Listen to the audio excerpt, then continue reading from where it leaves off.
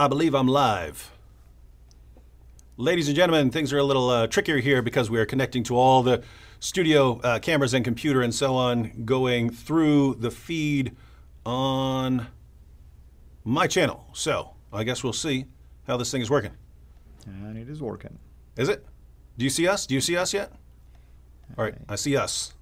All right, I see my beautiful face. How's everyone doing? Let's see, let's see who we got here. We got Warrior Woman. We got Fred Sanford. We got Nate2D2. Yeah. Got Gerard Perry. Dimitri, Andrew Martin. What was that? I just want to apologize to your fans because we have very sophisticated equipment here. David's channel cannot handle that. Yeah, it is way more sophisticated, and we're kind of learning how to use it with a YouTube channel as we go along. But nope, this is by popular request. By popular request, we've got a live stream at 3 o'clock because people who are in Europe, they always complain when I go live at 8 o'clock because it's the middle of the night for them. And so they complain, and so they complain and say, why can't you do one earlier in the day? Well, we finally got one earlier in the day, 3 o'clock. We just wrapped up. We just finished. How many videos did we even finish? I think I want to say about 14, give or take, probably. You mean today? Today, and if we add everything, about 25 maybe. Yeah. So so we did about 14 videos today. So that is a lot of videos, not counting the and the live stream on your Facebook page earlier. But yeah, so. Brain's kind of fried, but we're all done. We finished everything we wanted to record, and so thought it'd be cool to go live here at the end. And after this, we're taking off, right? That's right, man. So Al, tell us, for people who do not know you, for people who are watching and haven't seen you before, don't know who you are, for everyone who's watching, the link to Al Fadi's channel is in the description box. The videos that we recorded here today and yesterday, those are going on Al Fadi's channel, Cira International. So the link to his channel is in the description box. If you want to see those, and you probably do want to see those, then make sure you subscribe so that you'll get those. But why don't you tell everyone a little bit about your background? And I actually posted a couple years ago an interview with you on your testimony. So you can always look up Al Fadi's testimony and get the longer version, but short version for people who haven't seen you before. Yeah, thank you, of course, for inviting me to be on your channel. I'm honored here, and thank you for all of you who are watching right now. You know, maybe some of you know already, but if you don't, I am a former Muslim from Saudi Arabia. This is, by the way, why I dress up like this. This is my heritage. This is my cultural, basically, dress. I know sometimes people ask, why am I dressed up like this? As if this is connected. There's a connection between this dress and Muslims only. That's not the case. So I accepted Christ after a long journey of search, basically, for the truth. In fact, I grew up Muslim for almost 20 years until I went to the U.S., and then 10 more years also after that before I finally realized that I am not following the truth. And all that to say is that about 19 years ago, I became a believer in Christ. And all of it because really the testimony and also the effort that was done by two families in particular, along with many others. In fact, in my days, there wasn't YouTube, and I wasn't watching people like David Wood or anything like that. So you can imagine how difficult it would have been, for people at that time to try to share the truth with you and convince you that you're not the only former Muslim. There are others like you. So today, it's much easier, honestly, to share with people. I was touched by their lifestyle, touched by their love, touched by the truth that they shared with me. And along with that, of course, the Holy Spirit was convicting me in my heart. And of course, reading and discovering that Christ that I knew is not the same as the Christ that I should follow. And that basically what resulted in me after September 11 accepting Christ as Lord and Savior. And only 10 years ago that I became a full-time missionary and basically delved into apologetics. And we launched our ministry, Cira International. Rebecca Yee says, your throats must be sore from all this recording. His, not mine. Yeah. Well, it sucks because I've actually got a cold, which is horrible while while I'm flying, right? Because I'll end up coughing and then everyone gives you dirty looks because they all think it's coronavirus and that I've just infected the whole plane. Well, actually, we went through coronavirus, not corona. Yeah. Yeah. Coronavirus. Matter of fact, we were even towards the end of the recordings. I was getting worse and worse, and having to kind of. Earlier we had to stop in the middle of a video because I couldn't stop hacking and coughing. Anyway, we're going to head to the airport in a little while. We thought it'd be cool to go live here, but people are asking about the topic. I don't know if you mean the topic for the video series we were just working on, or the topic for this show. For this show, we're just basically going to go live with everyone for a little while, answer any questions people have. But as far as the series that we just recorded, yes. What's the topic of that series? What were we talking about? Yes. It was probably about a month ago when I approached David about this idea, and knowing that he's a former atheist and, of course, follower of Christ, I felt like he will have a better handle on atheism than me trying to read on it and trying to do something about it. And the reason why is that there is I don't know if many of you have heard this or even read about this, even BBC talked about it, that there is a lot of young Muslims who are gravitating towards atheism, declaring themselves to be ex-Muslims and atheists, which I don't know how that works, honestly, but it's really intriguing to me. And I felt like, as a former Muslim myself, he's a former atheist, both are followers of Christ. What if we talk about a topic related to Islam and atheism and contrast the two together, and then bring in quotations from experts who are either atheists or those who have basically raised objections against atheism, like Dr. William Lane Craig and so on and so forth. And that's pretty much the essence of this series that we did. We called it Islam and Atheism. Mm-hmm. Nicholas Paulson in the Super Chat says, here is a thank you for the earlier live stream from a European. God bless you all. Al-Fadi and Dr. J. Smith's content is always much appreciated. You're welcome. Yeah. And you've been recording lots of stuff over the past couple of years with J. Smith, right? Absolutely. And we're going to continue, of course, to unpack many of these historical criticism issues that deals with Islam. Yeah, dear Dad, you were talking trash about Al-Fadi. Keep in mind, guys, you can usually get away with talking trash about me. I'm not sensitive, but if you talk trash about my guests and my friend who's on here, then I'm just blocking you. Sometimes I have a pretty short fuse about something like that. All right, so you see any questions you want to? Somebody, Ty, is saying, is this guy from Saudi Arabia? Yes, I am. Ty. Now I worry about why are you asking. So we'll see if there is a second comment. Wait, Frandel said, I don't think David really a tour Christian. I'm not a tour Christian. What are you then? Well, I'm not a tour Christian. I don't know what sect that is. You want to retype that? You want to retype that and say what you mean? Patrick says, hey, David, what about Muhammad plays Minecraft? Yeah, we haven't actually gotten... Guys, the videos where I really blast Muhammad, I usually do as retribution for Muslims doing something horrible, right? In other words, they don't seem to understand. I have no problem making fun of their prophet. I don't make fun of their prophet as long as, we're trying to get along and things like that. So after Nabil died, when people started sending me messages saying, I was getting all these messages saying, seeking Jesus, finding cancer, right? So playing a, wordplay on his book title, Seeking Jesus, Finding Cancer and stuff like that. Well, I got hundreds of those, possibly thousands. Hundreds that I saw, possibly thousands more that I didn't see because I don't read most comments. But several months later we get Islamicize me, right? So you guys want to look, guys.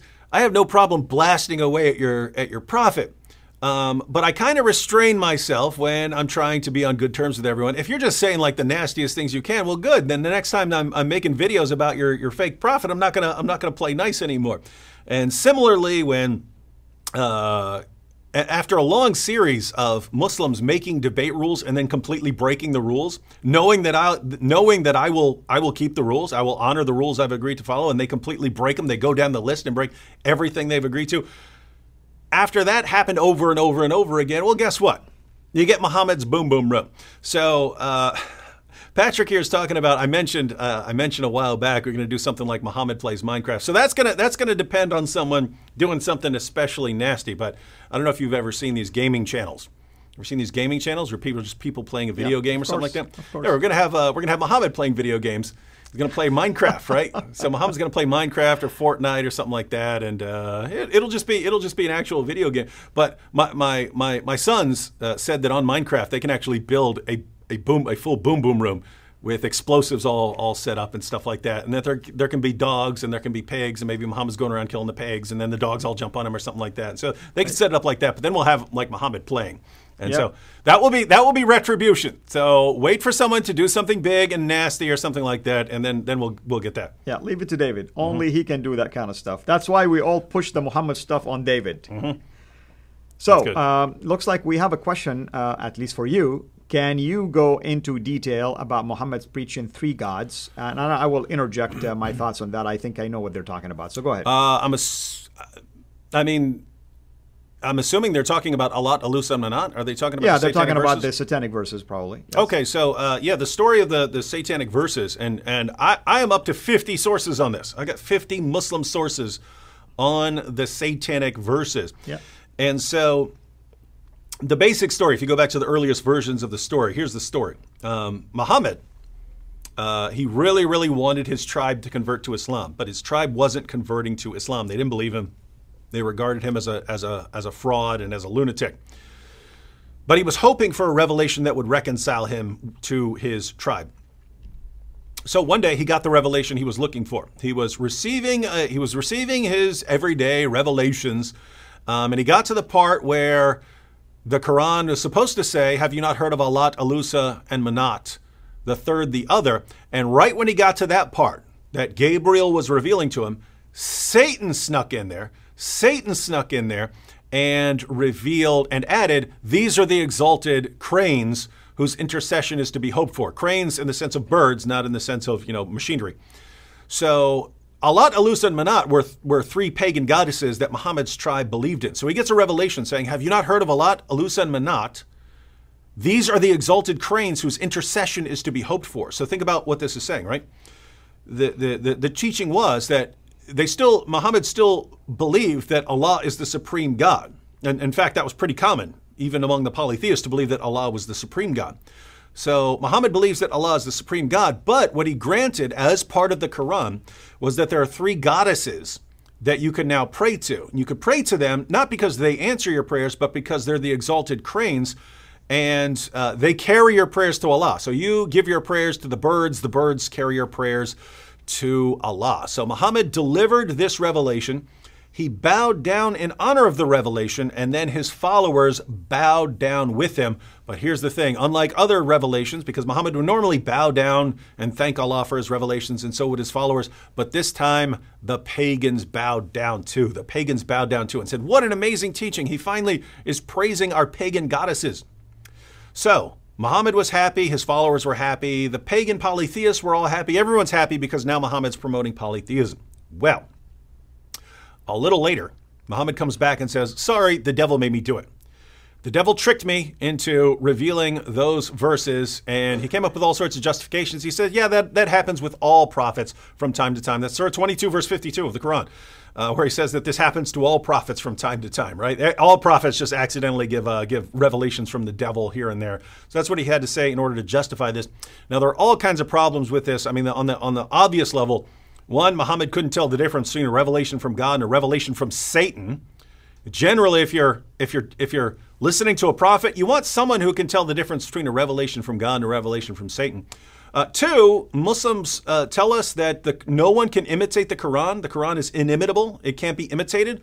Well, obviously, Muhammad should have been able to tell the difference between a revelation from God and a revelation from someone else, but he couldn't, meaning the Quran can be imitated. So that's just a bunch of nonsense. Three, Muslims claim to respect Moses, but according to Deuteronomy 18:20, Muhammad would have been stoned to death. Muhammad would have been stoned to death for delivering verses promoting polytheism. So yeah, there's just all kinds of problems. But I mean, I don't know how you would trust someone after that. If someone's saying, "I'm the last and greatest prophet," and you believe in him, and all of a sudden, oops, I accidentally promoted polytheism. Notice that's shirk. Muslims will tell us that Muhammad was sinless. And according to Islam, he committed the worst possible sin. He committed the sin of shirk. He promoted polytheism. So pretty rough. Right. And, I want to add, some things for us. By the way, this incident, you'll find at least the revised verse in chapter 53, verses 19 to 21. And you can read about this, by the way. Go to David's website, for instance, answeringmuslims.com. You can go to answering-islam.org. I basically spoke about it before. You can go to my Facebook, page, alfadi.cira. All that to say is that here's the troubling part. How can a prophet does not distinguish between Satan and God speaking to him? That's really troubling. And the idea that, oops, I was duped by Satan because Satan duped every prophet before me, that's a lie. We don't find a single incident in the Bible that can prove that a single prophet sent by God was ever been duped by Satan. In fact, the Bible says that if a prophet says anything and claim that it is from God and it is not from God, worthy to be killed, basically. He's a lying prophet. All that to say is that if Satan fooled Muhammad once, then how many other times have he fooled him? How can we know that half of the Quran is not even from Satan? And that's, that's something important that for us to talk about. I know that a couple of people are asking me, like Warrior Woman and someone else, Williams, I can't remember his name, Domfa. They're saying, please explain to us what Cira stands for. I think I know why people get panicky when they see the term Cira. They think I am CARE, basically. Oh, CARE. I get it. Cira stands for the Center for Islamic Research and Awareness. And we basically use the acronym now, Cira International. Obviously, if you know anything about Islam, Cira is the Arabic word for saying the biography of the Prophet. So I wanted to use a benign name to draw Muslims, not to offend them, basically. Now, the idea is I don't want to offend them because I don't want to lose them from coming to the site. I want them to come to the site. I want them to interact with us. And I want myself and my team and others to plant seeds. So that's what Cira stands for. Center for Islamic Research and Awareness. In the super chat, Jan Kass said, David, I guess you are familiar with Dr. Craig Considine. Time for a debate with him. Seems to be a leftist who wants to please Muslims. As far as I know, Dr. Craig Considine would never in a million years debate me or anyone else who knows about Islam. I don't know. I'm not sure if you're familiar with him, but he's a Western intellectual who spends all his time praising Islam, praising Muhammad. We did shows way back. I mean, this must have been like 9 or 10 years ago, where he did this long article. I think it was in Huffington Post, comparing Muhammad to George Washington, arguing that Muhammad is basically the George Washington of the Middle East and so on. Wow. And so I actually dressed up like George Washington for that. Wanted to say in order to say how appalled I was. Only David Wood will do that. Yeah. So anyway, you can if you think he would ever debate, you can go ahead and challenge him on my behalf or Sam Shamoon's behalf or anyone else's who deals with this, and say we would all be very, very we would be thrilled to debate him. But yeah, I think there's pretty much a 0% chance that this guy's going to debate anyone. It would kind of be the end of his charade. Right. So I'm gonna. Somebody asked what kind of Muslim I was. I was I was Sunni Muslim, of course, but I was the extreme Sunni Muslim, following the Wahhabi, basically reformed Islam, if you wish. So you have a movement like Wahhabi, for instance. It's based on Ibn Taymiyyah's teaching. Ibn Taymiyyah was, by the way, the teacher for Ibn Kathir, Salafi, if you wish. So Wahhabi, Ibn Taymiyyah, Ibn Kathir, all of them are what we consider to be the Salafi movement, meaning it's based on 7th century Islam. Out of Wahhabi, by the way, we have what we call today Al-Qaeda, and out of them came ISIS. Wahhabi Muslim Brotherhoods, basically, they all sharing the same thing. Even though the Muslim Brotherhoods are more on the socialist side, they're still sharing the same kind of ideology. So I was following the extreme form of Sunni, technically speaking. Mm-hmm. David, I saw someone making a comment that it seemed like, people are not happy that you invest your time on Islam instead of sharing the gospel with others, which is funny, really, when you think about it. Yeah, guys, I noticed a problem years ago, and I'll go ahead and I'll tell you what. I believe I even said this yesterday, but I I kind of learn as I go, right? I learn as I go. I learn about interacting with people as I go. Nabil, I spent 4 years talking to Nabil Qureshi before Nabil became a Christian. Probably 2.5 of that we focused almost completely exclusively on Christian issues, the death of Jesus, the resurrection of Jesus, the reliability of the New Testament, and the divine nature of Jesus. So we spent most of our time during those first few years going over that. And eventually we turned towards Muslim issues like the supposed miracles of the Quran or the life of Muhammad, things like that. Nabil didn't become a Christian until after we really took a hard look at Islam. And he told me after he became a Christian that he was always thinking, even if we went through all the evidence for Jesus' death by crucifixion, and even if he thought we had really good evidence, he said, I was thinking to myself, Christians actually have good evidence for what they believe. They have good reasons. They have a good case for what they believe. But you know what? Even if Christians could show me with 99% certainty that Christianity is true, I'm already 100% sure that Islam is true. So think about that. If you are presenting the gospel to Nabil Qureshi, if you are preaching the gospel to him, he would never, ever, ever, ever take you seriously because he is already 100% sure that Islam is true. What does this mean? Well, we have to ask ourselves, why are Muslims 100% sure that Islam is true? Because their heads have been filled with a bunch of lies. Right? They've been told Muhammad is the greatest man in all of history and it's absolutely indisputable. Everyone agrees on it. They've been told that the Quran has been perfectly preserved right down to the letter. There's never been one single difference anywhere in any manuscript of the Quran. It's a miracle. They've been told that the Quran and the Hadith are filled with scientific insights that people in Muhammad's time couldn't have possibly known. Things that are only being verified by scientists just now today. How is it possible that Muhammad knew these things? They're told all of these things over and over and over again. And if you believe these things and don't question them and you think they're true, then all you can conclude is, wow, Islam is indisputably true. And anyone who denies it is just ignorant or a deceiver. So Muslim heads have been filled with lies about their prophet and about their book. And for most of them, until those beliefs are corrected, until those lies are exposed, they're not going to take any preaching seriously. So you're saying, David, what you're really saying is, David, why are you spending so much time exposing all the lies that Muslims have been told in order that they may actually be able to take the gospel seriously once they realize that they've been told a bunch of lies? That's what you're asking. You're saying, David, why are you spending so much time showing Muslims that they shouldn't have 100% confidence in Islam because they've actually been told a bunch of lies? You're saying, why are you spending all that time, David? Why are you spending all that time getting them into a position, into a state where they could actually take the gospel seriously? Shame on you, David. Shame on you. So anyway, all right. Good answer, of course. And by the way, some people are asking, like, why is David focused on this and not that? God gives us gifting, by the way, and God calls us to do certain things. Paul wanted to go to the Jews. He's a Jew, by the way. He felt like it will be so easy for me to go and reason with the Jews.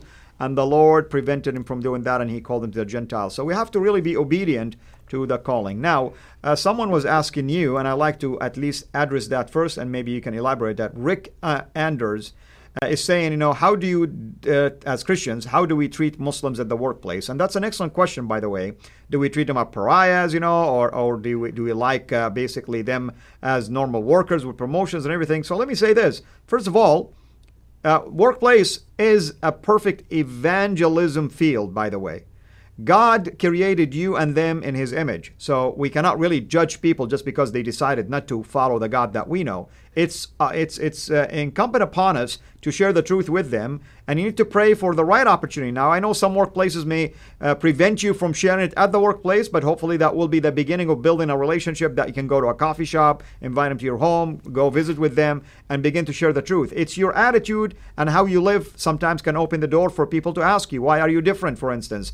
And remember, God basically is in the business of moving people around, bringing them from one area to the other. So if you have co-workers who are Muslim from India, from Pakistan, from Saudi, whatever the case might be, God has a plan for them. Acts 17, 26 and 27 tells us that. And there is 3 parts of that plan, that these people that he's bringing in contact with you, in this case Muslims, that they may seek him in hope that they may grope for him or touch him, feel him basically, or feel their way towards him. And the third one is find him. Just wanted to give a couple shout outs here. I don't want to miss anyone in the super chat and super stickers. LaGray77, thank you for the super sticker. Hexitas in the super chat says Yusuf Estes started Islam in Beijing in 400 BC. Did you know that? Yusuf Estes is this the guy started Islam in Beijing? The same question? No. This is Hexitas. So he thought you're actually the Muslim from yesterday who was saying that there were 400 Gospels 400 years before Christ, and by the time of Christ, it was narrowed down to four. The four. That it was me. So he brought me on the studio to deal with it. Yeah, this is Hexitas. This is Hexitas making fun of Yusuf Estes, who said that who's a popular Muslim speaker, but we saw a video clip of him the other day saying that the Catholic Church was started 3 centuries before Christ by Alexander the Great in Rome. And there are so many problems with that that it boggles the mind. But Muslims just don't call him out for saying those kind of ridiculous things. Liger System says Acts17Apologetics do Muhammad's literal physical worldview on Minecraft, complete with puppies in hell and bulls and whales. So here, Liger System is talking about the picture of the universe that we get when we read the Muslim sources. And basically, in short, you've got some things down at the bottom, and then you eventually got this giant fish or whale, and then on top of the fish or whale, you have 7 earths that are all stacked up like pancakes. And that's why you get earthquakes, because that whale will eventually get agitated and shake around. That's where you get earthquakes. And then you've got the top earth, the 7th earth. That's our earth, and it's flat too. And the sun goes down into a pool on our Earth, so it's much smaller than the Earth itself. And then above that, you have these domes, and within the first dome are the stars, and the stars are there as missiles that Allah uses to shoot demons when they try to sneak up into His heaven. So that's what the stars are. They're missiles that Allah uses to shoot demons. And then so you go through these sort of 7 domes, and they're all solid. They're all solid. They would fall on us if Allah didn't hold them up. And you get to the top, and you have these 8 giant mountain goats, and above all that you have a sea, and then the throne of Allah. So Liger System is saying do that in Minecraft, because in Minecraft you can build things and stuff. And he's saying I might have to give. I'd never played Minecraft once in my life, but I might have to give my kids a description and say, hey, can you build that? I might have to pay them some money though. I don't know. We'll see. So it seemed like we have a question. Maybe both of us will address it. Joseph Samba is saying, what is your response when Muslims say the Bible is corrupted and that we cannot know authors? Obviously, I can speak from my own experience, of course, as a former Muslim. Of course, I always thought the Bible is corrupt. Now, here's the problem. If a Muslim brings to you the 4 passages that are found in the Quran, for instance, like chapter 2, verses 75 to 79 is an example of that. In chapter 3, there's another one, and so on and so forth. The funny part is that when you read it, it doesn't really say the Bible as a book is corrupt, nor that it says that Christians and Jews have corrupted. It says that a party of them, and sometimes it's the Jews, sometimes the people of the book, and then it appeals to the rest of the group that they are better than these ones. That's number one. Number two, I will tell the Muslim, if he's really sincere and asking a question that requires an answer without mocking me or making fun of me, show us a proof. We have thousands of manuscript evidence to prove that the Bible in our hand today is the same Bible that existed at the time of Muhammad, before the time of Muhammad, and even before the time of Christ. The discovery of the Dead Sea Scrolls is an amazing discovery. And we have thousands of these manuscripts and fragments also that the study Bibles will tell you. Earlier manuscripts will say this and this and this. So we do have a way to trace it back, technically speaking. And the other thing is I did an entire series on defending the Bible just from the Quran alone. You can go to basically our YouTube channel and watch that. It's the YouTube channel Cira International. And I showed that the Quran basically holds the Bible at a higher level. It respects the Bible. It quotes from the Bible. It says that the Bible was revealed by Allah, the God of Islam. So I'm really confused. Why do Muslims say the Bible is corrupt if their Allah actually never said it, nor that their Prophet ever said something like that? Mm-hmm. Before I go, before I get started here, Believing Thinkers, shout out in the super chat, said, "Keep up the good fight, brothers." I would. The reason this is important, Al-Fadi, is back when I was having discussions with Nabil and I didn't know what the Muslim sources say about the scriptures of Jews and Christians, the natural inclination for Christians, even Christians who study apologetics, when someone says your Bible's been corrupted, is to start doing textual criticism, right? To start going through, start showing, the manuscripts of the Bible and how experts agree that the Bible is the best preserved book of the ancient world and so on. Not realizing that the Muslim objection to the Bible, the Muslim claim that the Bible has been corrupted, has nothing to do with examining the manuscripts, right? They have nothing, these guys didn't go out and examine Greek manuscripts to determine that the Bible's been corrupted. It had nothing to do with that. Muslims claim that the Bible's been corrupted because, one, they understand that the Quran affirms the inspiration of the Jewish and Christian scriptures. They understand that. They know that part, that the Quran affirms that Allah inspired our books. If you don't know where this is, Surah 3, verses 3 to 4 talks about Allah inspiring, Allah revealing the Torah and the Gospel. So they understand at least that part. But they also understand that our scriptures don't line up with theirs, right? The Bible talks about the death, resurrection, and deity of the Lord Jesus Christ. That doesn't line up with Islam. They understand that, right? So Muhammad, according to the Bible, is a false prophet. Well, if the Bible was inspired by Allah, but the Bible condemns Muhammad, there are two possible conclusions. One, Muhammad's a deceiver. He didn't know what he's talking about. Or two, the Bible's been corrupted. So they don't want to say Muhammad's a false prophet, so they go with the Bible's been corrupted. Problem is, as Al-Fadi pointed out, that's not what the Quran says. The Quran does not say our scriptures have been corrupted. If you want the references, Surah 3, verses 3 to 4 talks about the inspiration of the Torah and the Gospel. Surah 7, verse 157 says that Jews and Christians still had the Torah and the Gospel during the time of Muhammad.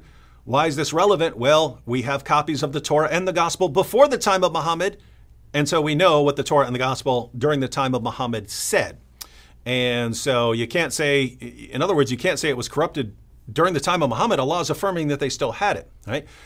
So we know that Jews and Christians still had it, but Muhammad's preaching in the 7th century. He's preaching in the 7th century. So that means that the Torah and the Gospel had been reliably preserved all the way down to the 7th century. So if you want to say it's been corrupted, you'd have to say it was corrupted after that. Too bad we got copies of it before that, right? Surah 6, verse 115 and Surah 18, verse 27 both claim that no one can change or alter or corrupt Allah's words. And again, Surah 3, verses 3 to 4 declare that the Torah and the Gospel are Allah's words. So if a Muslim says your book's been corrupted, I say, wow, you just said that Allah's a liar. You can keep going. Surah 5, verse 43, talking about the Torah, in the historical background of the situation is that Jews came to Muhammad to settle a dispute. And Allah's response to Muhammad was, why are the Jews coming to you when they have the Torah? Exactly. So notice, Muslims are saying, oh, you Jews and Christians, you need our book because your book has been corrupted. Allah says you don't need Muhammad because you have a book, because you have a reliable book. Right. So Muslims today say the exact opposite of what their God says, and they don't see any problem with this. So that's chapter 5, verse 43. Go a few verses later. Now it's talking about Christians and their book. Chapter 5, verse 47 of the Quran, Allah says, let the people of the gospel judge by what Allah has revealed therein. If any fail to judge by the light of what Allah has revealed, they are no better than those who rebel. The Quran calls us rebels if we don't judge by the gospel. Exactly. What do Muslims tell us? Don't judge by the gospel, it's corrupted. So they're telling us to rebel against Allah. Allah says, that's the book you Christians are supposed to judge by. That's the book you Jews are supposed to judge by. And then Muslims come along and say, don't judge by either of those books, only judge by the Quran. Right? So that's chapter 5, verse 47. You go to chapter 5, verse 68, where Allah says that the people of the book, Jews and Christians, have no ground to stand upon unless we stand upon the Torah, the gospel, and all the revelation that has come to us. So that makes no sense if our book's been corrupted, right? It makes no sense. So here's the idea. Yes, you can go to textual criticism. Yes, you can get books on the history of the Bible and defend it that way. If you're talking to a Muslim who challenges the Bible by saying that it's been corrupted, then you're basically pointing out, look, you're telling us that Allah is completely ignorant. You're telling us the Bible's been corrupted, but your God and your prophet didn't know it. Your God and your prophet completely do nothing but praise our book and command us to judge by it. You're telling us it's been corrupted. You're saying you know better than Allah and Muhammad. So you know better than God and his prophet. Well, that means your God and your prophet are not the real God or a real prophet because you know more than they do, right? So that's how I would answer. Absolutely. I mean, and not only that, but in the same context that David just mentioned, chapter 5, verses 42 to 48, the Quran quoted from the Old Testament, actually. And that's extremely important. Let's see. Looks like you have a question. David, since you spend so much time dealing with Islam, do you manage to also find the time to keep up with the most current literature on philosophy of religion? No. There you go, your answer. Yeah, so basically, as of the time of my doctoral dissertation, I was pretty up to date. I mean, I'm up to date on all the classic works, right? I read the classic works in philosophy of religion. As of the time I completed my doctoral thesis, I was completely up to date on the problem of evil, meaning I knew all the arguments all the way up until then. Since then, I've been dealing with Islam. So anything that's happened in the last, I don't know how many years since I got that, I've read very little since then. So no, definitely not up to date. Nathan Wiggins says, hello, David. I am having lunch this Saturday with a Muslim, first formal meeting. What are some tips to help with the conversation? What thoughts do you have? Well, I mean, it all depends on the Muslim, their attitude, their background, how open they are or not, and all that kind of stuff. So I would say the best thing for you, bring up, for instance, the topic about Ramadan. It's right around the corner, and Eid and celebration. In fact, talk about the impact of coronavirus on people visiting Mecca right now. I mean, if Islam is a religion of works, how is that going to impact it? And just kind of be curious, ask questions about what do you believe in? Why do you have to do this? And so on and so forth. So I would say open the door this way and then back it up right away and say, oh, you know what? And the Bible does talk about fasting. The Bible does talk about praying this way. In our case, we can pray at any time. So I don't have to worry, for instance, about coronavirus shutting down the church, for instance, and so on and so forth. I would say be, creative in finding ways to build bridges, but focus on the gospel, focus on Christ, of course. Yeah, and I would add, especially for initial encounters like that, focus on asking lots of questions, right? I usually break it down like this. I say, start off with kind of what I call what questions, right? What do you believe? What do you believe about God? What do you believe about Muhammad? What do you believe about the Bible? What do you believe about Jesus? What do you believe about this? What do you believe about that?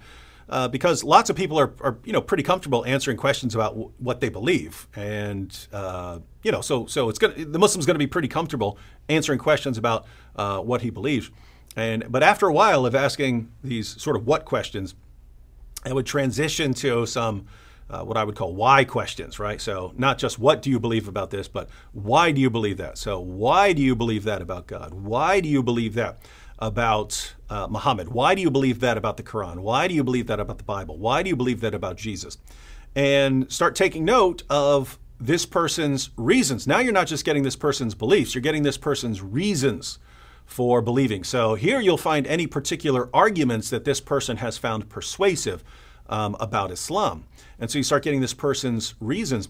And depending on how the conversation is going, you might want to keep going from there. But if you've been going at that a while and you know that you'll be able to meet with this person again, usually I would say, hey, thank you for sharing your reasons for believing. If you don't mind, I'd like to look into some of those reasons that you gave and see, look into them for myself. Would you mind getting back with me, a week from now, so that we can actually look through some of this together and you can answer any more questions I have? Lots of Muslims would be thrilled. I mean, think, if a Muslim were saying that to you, hey, I thought about what you said and I'd like to meet again. I mean, Christians would be thrilled at that opportunity. Well, guess what? Muslims are like that too. So, I would kind of do it like that. And then the idea there is, I don't know how much studying you've done in Islam. You may be an expert, or you may, this may be kind of new to you. But if you are, assuming you don't know everything and you haven't studied every possible issue, then what it allows you to do, if you start by asking questions and you get this person's personal reasons for particular reasons for Islam, and it allows you to just go focus on those and just to study those. And so it sort of narrows the amount of studying you have to do. And so then I would study those issues. If the person says, scientific miracles or the Quran's perfect preservation or the greatness of Muhammad, and then come back, set up another meeting, and then come back. And then at that meeting, you may be tempted to start blasting away, but you can get information across by asking more questions, even if it was sensitive stuff. Even if the person said, because of the greatness of Muhammad and his perfect character, I believe that Islam is true. Even if the person did that and you'd be inclined to start, blasting away with Muhammad and Aisha and things like that, you can do that in a gentler way. So you can even bring up a sensitive topic by saying, instead of saying, hey, your prophet's a pedophile or something like that, you can do that in a gentler way by saying, hey, you told me that, you believe Muhammad is the perfect man. I was looking up some stuff and I found this article on Muhammad and his relationship with Aisha. And it looks like the Muslim sources say that she was 9 years old. That would be weird, by our standards. I was wondering how you would interpret that. And I wouldn't put too much pressure on them and say, hey, maybe you could take this article and, maybe you could read this and then get back to me and give me your response as a Muslim. And then, hopefully that person actually... So notice, it's very different from, blasting away at someone in a conversation if you want to keep the conversation going.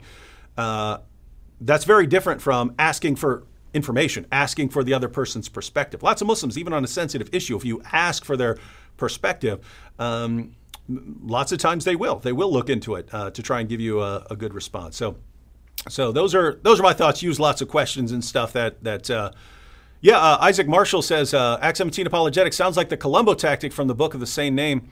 That's part of the reason. I don't know if everyone noticed, but earlier this year, I plugged Greg Kokel's book, Tactics. And part of it was he had a very similar method. We describe it differently, and we kind of focus on a couple of different things. But we both had kind of the same method in terms of starting off with lots of questions. And so that's why I recommended the book, because, guys, it's very easy to go into a conversation and just start proclaiming what you want to proclaim and attacking where you want to attack. And that's there are situations where you would want to do that. But if you're trying to keep a conversation going with someone you just met, it's just you're much more likely to do that if you're asking lots of questions, because, people, if you're blasting away, that's going to make that will generally make someone feel uncomfortable. Whereas if you're asking questions, that generally makes people feel comfortable. So if you want to keep things going, then that's a better route to go. Okay. All right. Do we have anything? Looks like somebody is saying, is there any good reasons to believe Jesus claimed to be God from? I'm not so sure what that means. From God or God? I mean, let's assume the question is, he claimed to be God. Of course he claimed to be God. And in many ways, Jesus claimed to be God.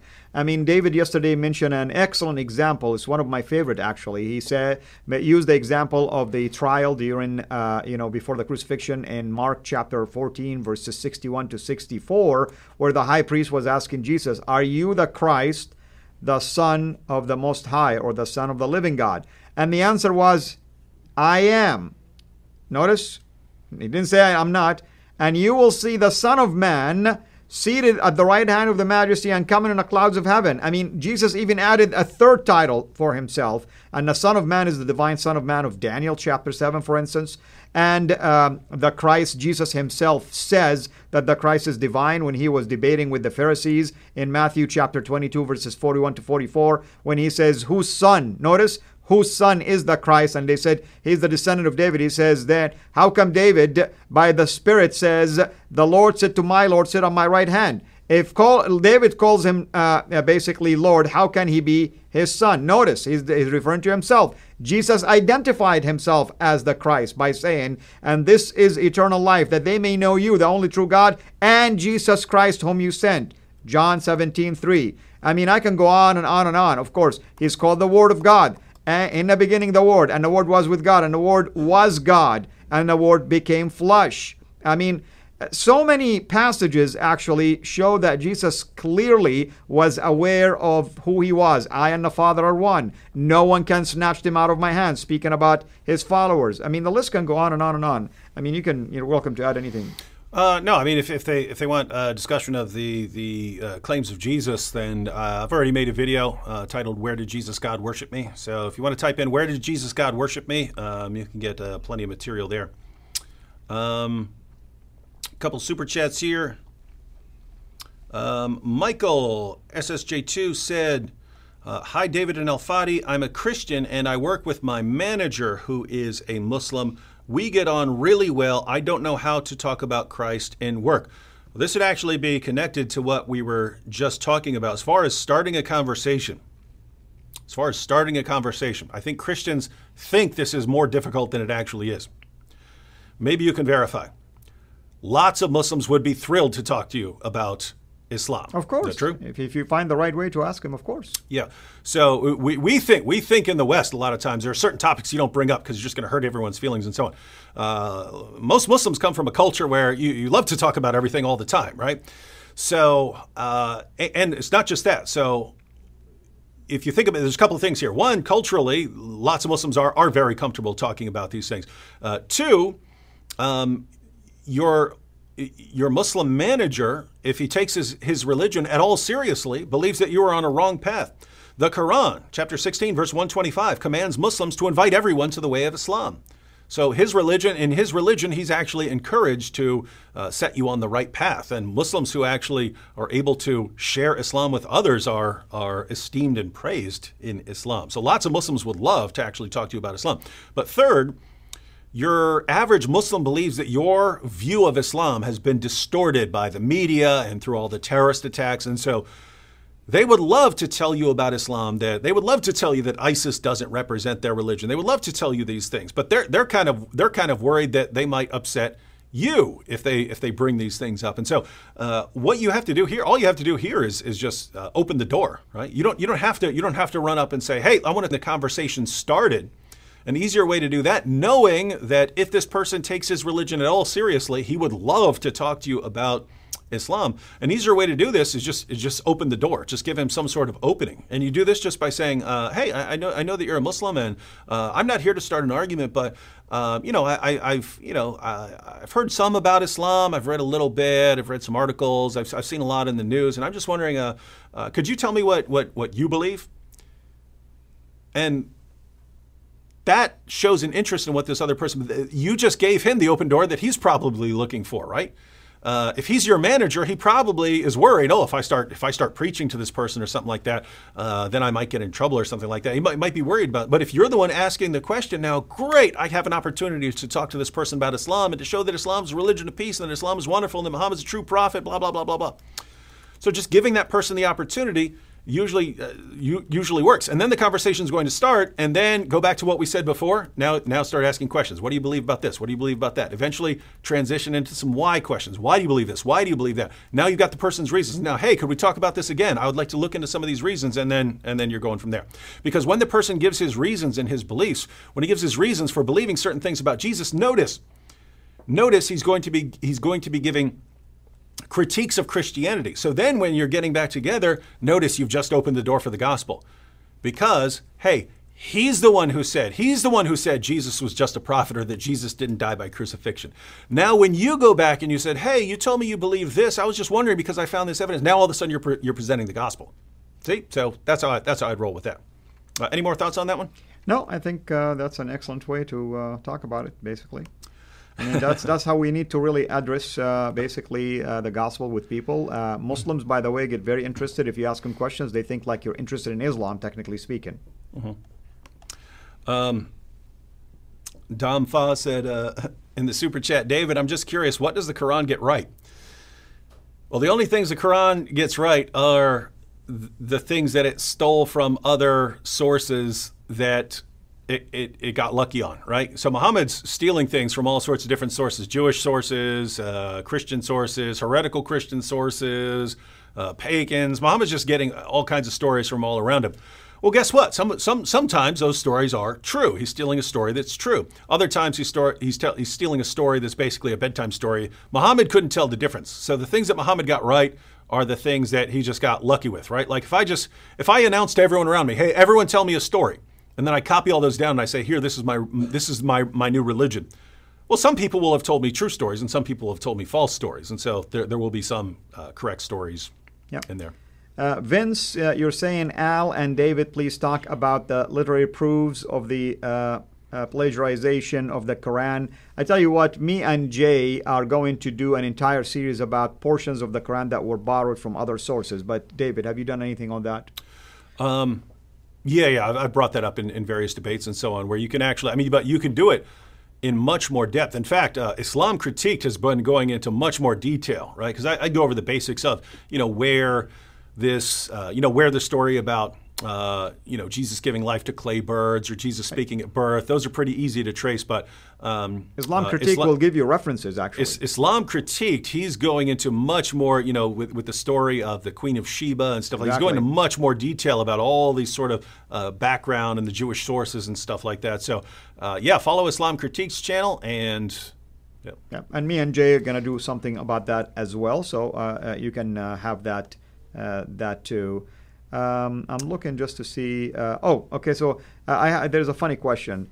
Adil is saying, Al-Fadi, is there another true religion beside yours? I don't even know what that question is. There is no religion here. We follow Jesus. Jesus says, I am the way, the truth, and the life. Unless if I'm misunderstanding your question, we're not promoting religion. We're promoting the truth here. And there is only one way to heaven. So if your question is there any other way to heaven beside Jesus? The answer is no. Ty just asked, does Al-Fadi have a YouTube channel? Yes, Ty, and everyone else who's here. Al-Fadi has a YouTube channel. The link is in the description box. He posts a ton of content.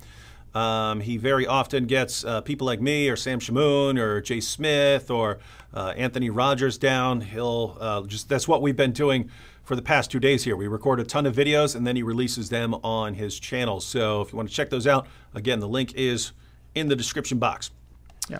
So there is Davis Amos is really urgently asking you about your opinion of Mormonism, because he's been sending questions about that all day long now. So,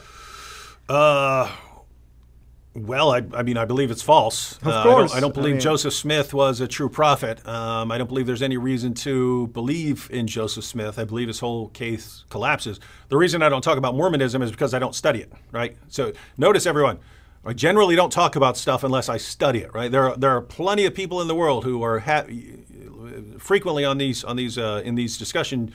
Lots of Muslims who want to tell us all about the Bible and Jesus and all about their own religion. Clearly, have never studied any of it, right? They haven't studied their own religion. They haven't studied our religion.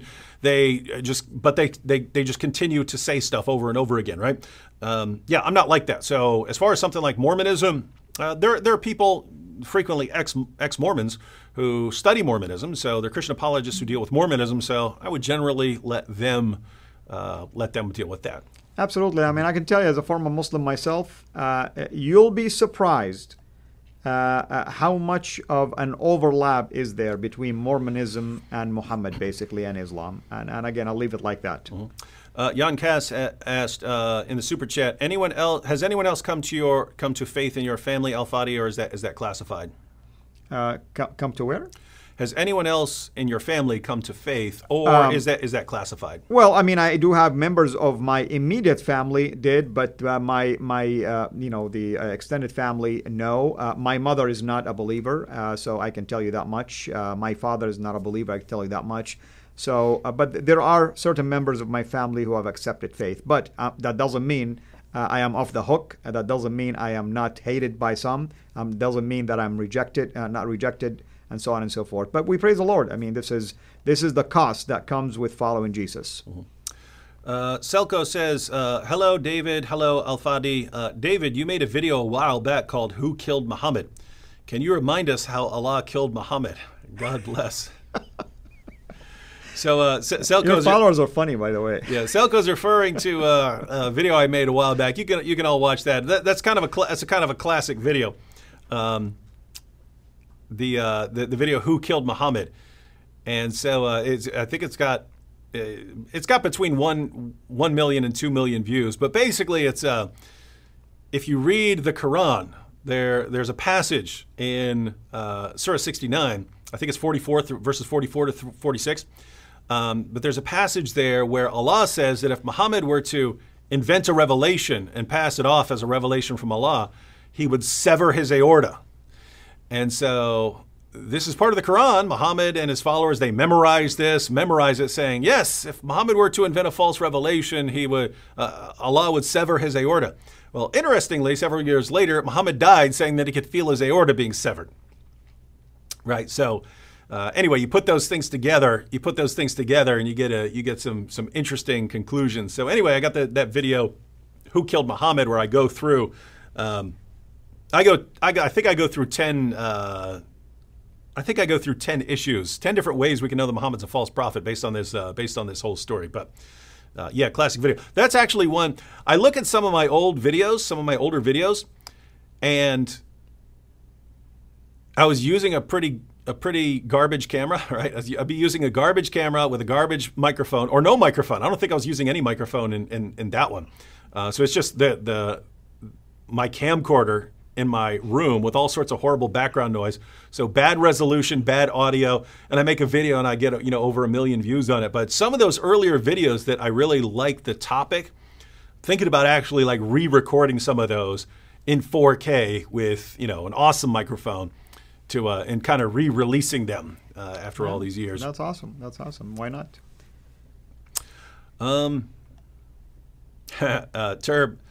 Turb in the super chat says, Allah prays for Muhammad, not to Muhammad. Just so you know, Allah prays for Muhammad. Does it not make to a Muhammad. Difference? Does it really make a difference? He's making fun of Muhammad hijab there. So oh yeah, I see. In a debate, I said according to the Quran, Allah prays for Muhammad. And he said, Muhammad hijab jumped up and he said, I have to correct David's Arabic. I'm giving him a free Arabic lesson. All the Muslims are cheering. He goes, Allah doesn't pray to Muhammad. He prays for Muhammad, which is exactly what I said. And the Muslims cheer. The Muslims cheer for him saying that Allah prays for Muhammad, which is exactly what I said. He claimed to be refuting me on, and he agreed with me, and he's admitting that Allah prays. And the Muslims are cheering. Yay! The bottom line is, as long as you say it, as long as you're the Muslim debater, as long as you say it in the right voice with the right intonation, you could say anything. You could say, we worship Muhammad, yeah! And they would all cheer as long as you say it right and you sound like you're schooling the other person, and they'll cheer. It's interesting stuff, interesting religion there. Yeah. So, I'm not seeing anything. David and Al, Fadi, are you getting death threats? Are you getting death threats, David? Oh yeah, all the time. I ignore them. I used to put them into videos. I used to post them on Facebook. I take screenshots. Eventually, that was one of the reasons I got off Facebook. Facebook started like penalizing me for just posting screenshots of someone threatening me with death. Right? So they say, "I'm going to kill you." Yeah, shame on you. And I would post it, and then Facebook would say, "You're suspended for 3 days for posting." It's like, what?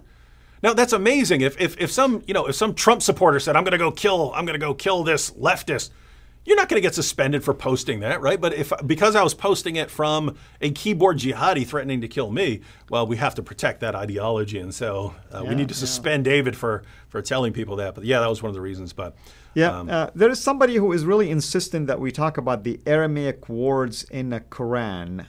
Now, there are books that are written about this. There are shows that were done about this. Brother Rashid had someone who talks about this. There's a book by Christoph Luxemburg, that talks about this. So, David, have you done anything about that? I mean, to be honest with you, these are kind of attempts to try to show that there are some Syriac and Aramaic words that are found in the Quran, but try to prove that the Quran borrowed it from there. In fact, one scholar of Islamic scholar says any word that makes its way into the Quran becomes an Arabic word automatically. It doesn't matter what the origin is. Mm-hmm. Have you dealt with that? Yeah. So I mean, those are the kind of issues that honestly I feel like a lot of work has been done. Some people wrote books about it, articles. I mean, okay, it is what it is. We're not going to really waste our energy over that kind of stuff that is questionable. Maybe yes, maybe no. Hindu historian in the super chat says, if the Son always existed eternally as part of the Trinity, to be sent into creation to die for our sins, why didn't he enter creation at the time of Genesis 6? Would you call God's actions in that case infinitely merciful? I don't know what you're talking. I don't call all of God's actions infinitely merciful. All right.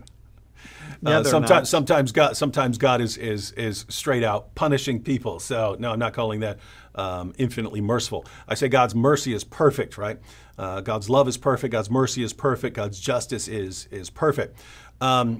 But no, if someone's punishing someone, that's not mercy. That's justice. As far as why not send Jesus then versus now, I mean, keep in mind Jesus wasn't just coming to die; he was doing all kinds of things, right? So Jesus does all kinds of things during his earthly ministry.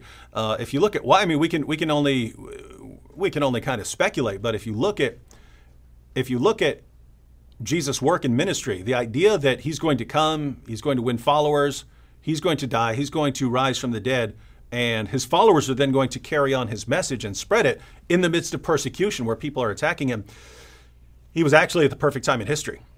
That was the perfect time in history. Alexander the Great, when he went and conquered everything, from Europe to India, established Greek as a common language all the way from Europe to India. Now, everywhere you went, you could find Greek speakers. So if you could speak Greek, you could go speak to whoever you wanted. So that had happened, and then when the Romans took over, the Roman Empire, they built the most epic road system the world had ever seen. So now you can travel very rapidly, and they established what's called the Roman peace, meaning before that, it could be very dangerous just to travel from one place to the next, to travel from one town to the next, to travel from one country to the next. But the Romans established a kind of peace, meaning once you're inside here, it's generally pretty safe. We have soldiers protecting you. And so that's when Jesus comes, so that even in the midst of persecutions and people trying to crush the message and destroy it and persecute them, the message spreads so far, so fast, that it couldn't be stopped, right? And part of that had to do with, now you can, if you write your book in Greek, which the New Testament's written in, and you've got people willing to go out and share it, which they were, you could get very far, very fast. Now, if you combine that, Hindu historian, if you're saying, why then? If you look at a bigger picture, you see how epic this is, right? You see how this is all part of an actual brilliant plan. And it goes something like this. If you go back to the Old Testament, God revealed to the Jews that they were supposed to celebrate 3 festivals, right? And that Jews who were physically and financially able were supposed to go to Jerusalem for these festivals. So wherever else they spread, if they could, they were supposed to come up to Jerusalem and gather for these festivals.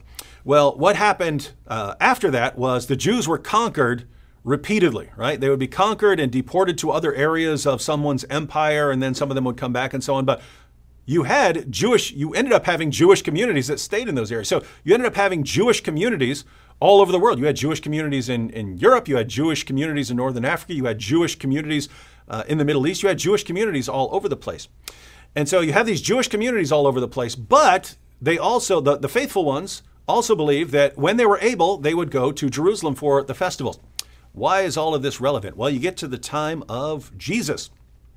Jesus is crucified during the time of the Passover feast, where Jews would have been gathered from all over the Jewish world. So all these different countries.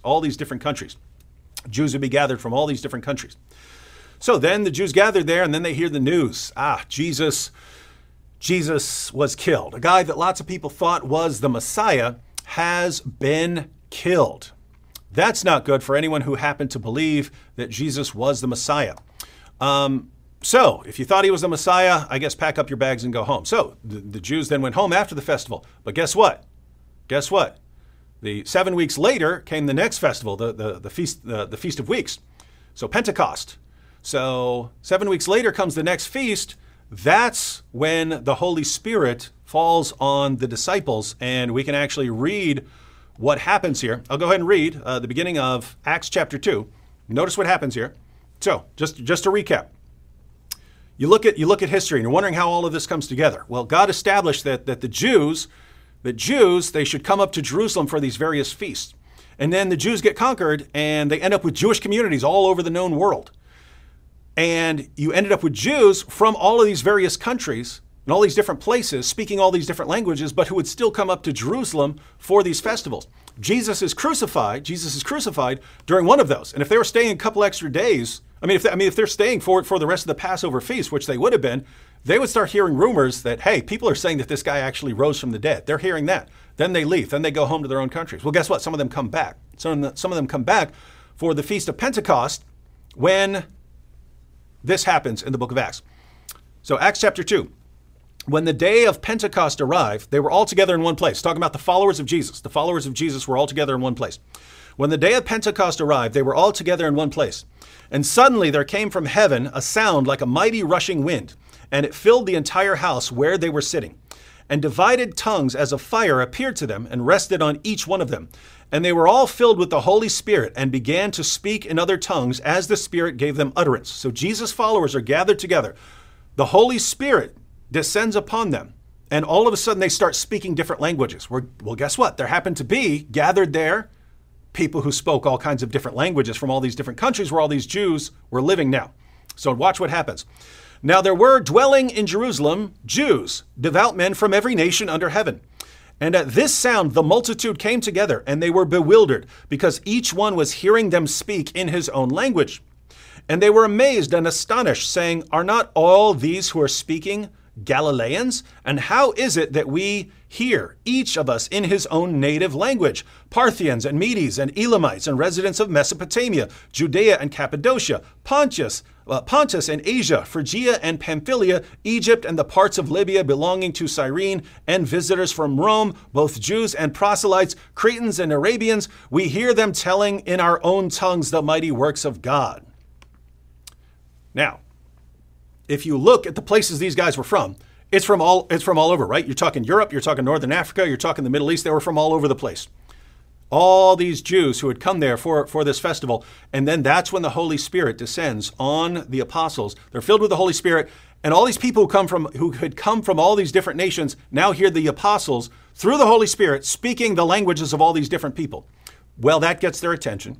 They sit there. The apostle Peter speaks, presents the gospel, and you have the first mass conversion here. Tons of people convert. Here's what's interesting. Tons of people convert, and then they stay in Jerusalem to learn from the apostles. That's why you ended up needing people like Barnabas to sell property and so on. They're supporting this initial community of people who had come from all these different areas and stayed in Jerusalem to learn at the feet of the apostles because they were new Christian converts. They can't go home. They don't know anything yet. So they stay in Jerusalem, and then the Christians who had property would sell their property to support this community so these people could continue learning from the apostles. So this goes on for a while, but guess what? Then eventually a persecution breaks out. And what happens according to the book of Acts? The persecution broke out, and all these Christians went back to their homes. Now think about this. All these different people, Parthians and Medes and Elamites and residents of Mesopotamia and Judea and Cappadocia, because of the way this entire system was set up, because of the feasts and the way the nation of Israel was conquered and people ended up in all these different countries, but then they would still come up to Jerusalem, and that's when these major events happen, Jesus' death and resurrection, and then the origin of the church, the descent of the Holy Spirit on the original believers, and then this initial miracle of the apostles speaking in all these different languages, this getting people's attention, these people converting. Then these people spend a couple years at the feet of the apostles being supported by wealthier Christians so that they can continue learning, and then a persecution breaks out. Oh no, why would a persecution break out? All these people go back to their homelands. They just been learning for the past couple years about Christianity at the feet of the apostles themselves. And people are trying to persecute the church and stop it. Can you stop it? It spread. I look at that as like miraculous chain of events. That's why the most powerful empire the world had ever seen could not stop it. It spread too far, too fast, too perfectly. It couldn't stop. Now you had people in all these different countries preaching Christianity, preaching the gospel, having learned it from the feet of the apostles themselves, couldn't stop it. So, Hindu historian, I hope you start recognizing the wisdom of God in all of this, that God knows what he's doing here. And to support what we said in Acts 8, verse 4, it says, "And those who were scattered began to share the good news." You see, God has a purpose behind persecution. We look at the persecution as an awful thing, but we don't realize that God has a plan.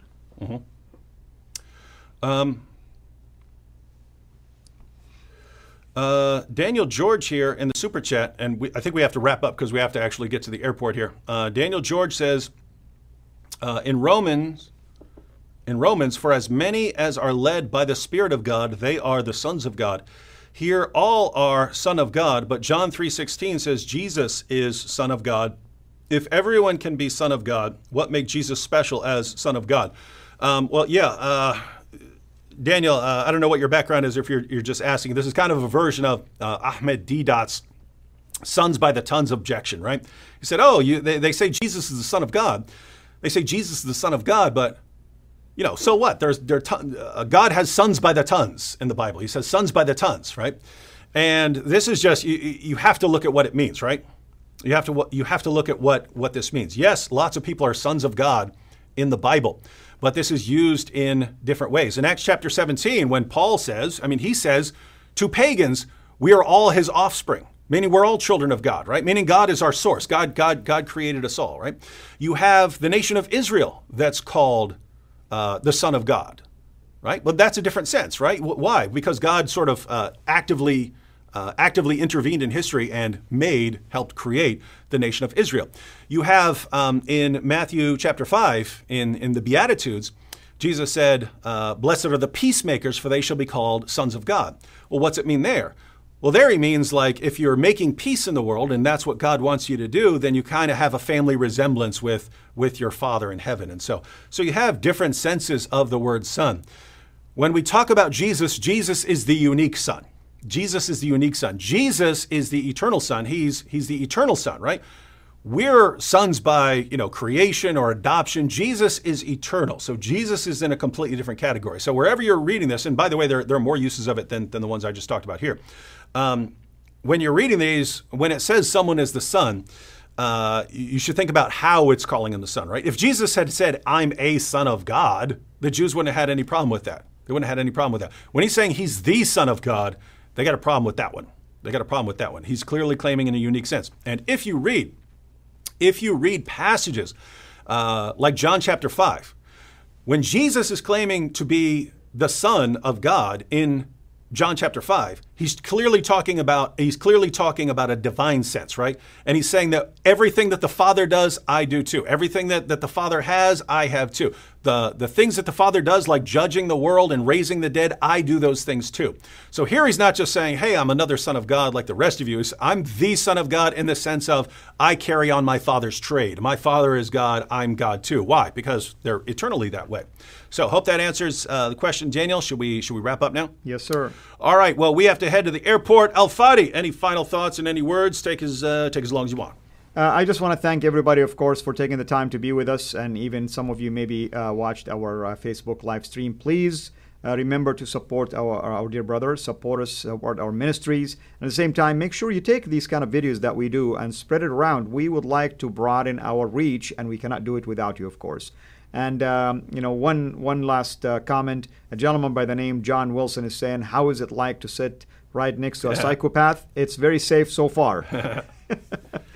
You're safe. He knows I would crush anyone who messed with him. Well, we praise the Lord. Thank you so much for accepting me, by the way, and inviting me to your channel. And I hope that I will see you soon in my channel, too. Mm-hmm.